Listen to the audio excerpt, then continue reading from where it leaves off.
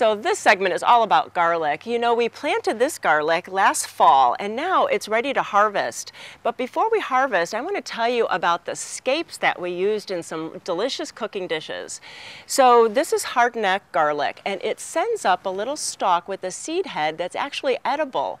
So when you do cut it, there's going to be a little hard part to it and then there's a soft part to it that it's like a curlicue and it ends in a little bit of a seed head. So that soft part is the part that you eat.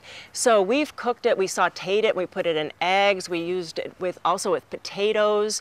You can even use it on fresh salads. It's going to have just a mild garlic flavor. So it's something really cool to use that scape for. And it's good to cut that off and use it somehow because you want all the energy to go down to the bulb, just like you do with tulips, because the bulb is what we use in even more dishes. It's the garlic bulb. So when the stalks start to die back, at least 3 leaves start to die back, it's time to harvest. So when you do go to dig them up, just be really careful. You don't want to put your trowel right through the garlic bulb. So this one was deeper than I thought it was going to be, and so you just really kind of loosen up the soil and gently pull it out. And look at that beautiful garlic bulb. You do want to save this stem because now we're going to kind of just brush it off.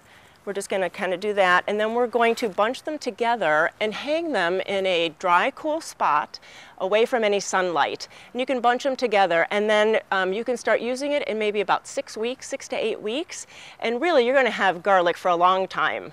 You know, this is the time to start looking at that garlic and harvest your bounty.